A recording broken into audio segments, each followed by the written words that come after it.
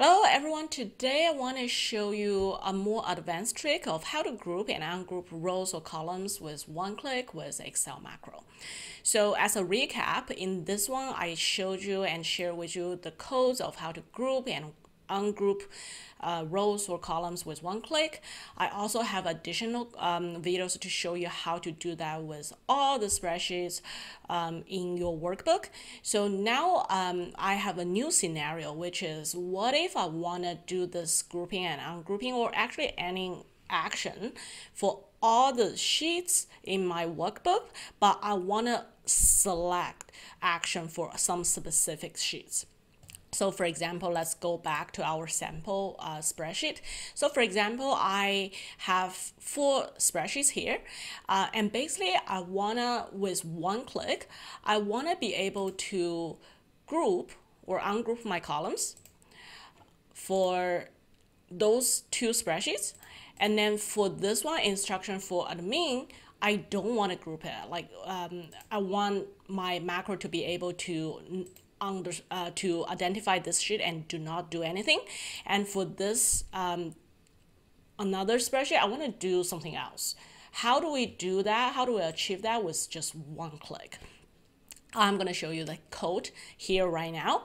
As always, you do not need to copy it. You can just follow my explanation, understand the logic. I will paste it in the description and you can customize for your use after you understand the logic behind it. Okay, so this is a code that I'm using to achieve what I was just talking about. As you see, it's not complicated, which I like, and I'll show you what it does. So I named it as group specific columns on specific sheets. So what I'm trying to do here is that I will first need to define an I as integer, which is actually the number that I'm using to identify how many each of the sheets that we are taking action on. It actually doesn't matter how many sheets are here because I'm defining another integer as SheetCount, which will be calculated with this line of code, which will return the number of sheets in our workbook, how many sheets there are. And then I have an explanation here. It's a comment. It's in green. It doesn't run. It's just my explanation of what I'm trying to do here. So here I'm trying to create a loop function with for and next, and I'm trying to loop through all the spreadsheets and apply actions based on the rules. So if you can see in my previous videos, I actually had a simple ones, which means that I would basically loop through all the defined sheets or loop through all the sheets, how many numbers are there, and I would do exactly the same thing for all the sheets. However, in our new scenario here, I'm going to do something different. So this code is saying that while we already know how many sheets are here, we counted, and then for all my sheets from sheet number 1 to the sheet count, I will do the following. The first action, so you can see here, is actually an if function, which is nested in my loop function. So in this if function, I'm saying that if the sheet name is instruction for admin, which it is here, then you basically leave it blank. I have a comment here, but it's basically saying that if the name is this, then do nothing. And when the macro actually runs, it's going to identify, okay, if sheet number 4 is equal to the name is equal to instruction for admin, then skip it. Then basically just run to the next line of code. And my next line of code is else if the sheet name is demo 3, which is one of the sheets. What I'm trying to do here is to show you a variation, to show you one more scenario of what could happen.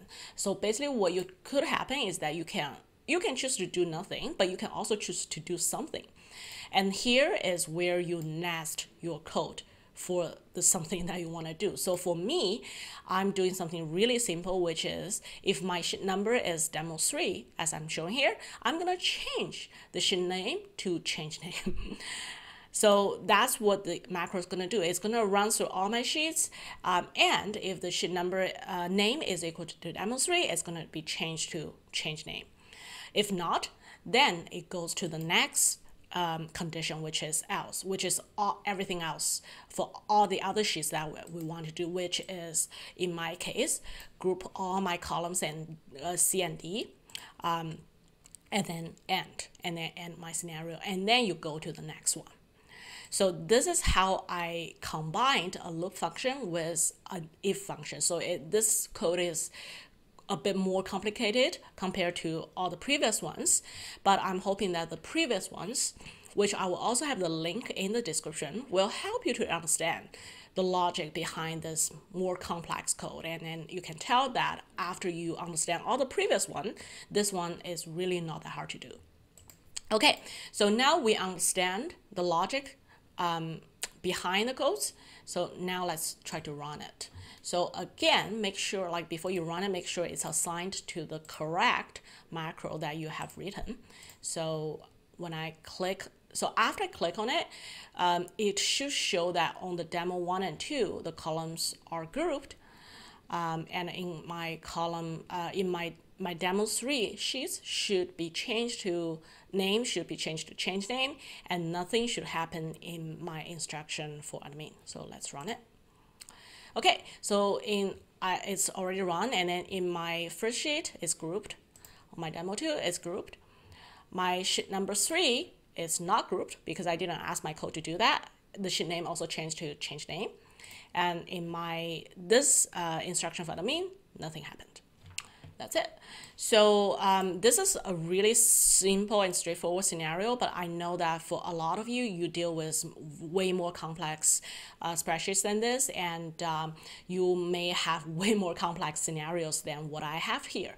But you can keep calm because, as you can see from the code, the logic behind it is really simple. It's really just two simple macro codes behind it, and if you understand that logic, you can build a lot more complex instructions than what I'm showcasing here. Okay, so that is everything I want to cover for you today. I hope that has been helpful. Thank you for watching. Please subscribe to my channel if you like it. If you have any question, please leave me a comment and I will talk to you very soon.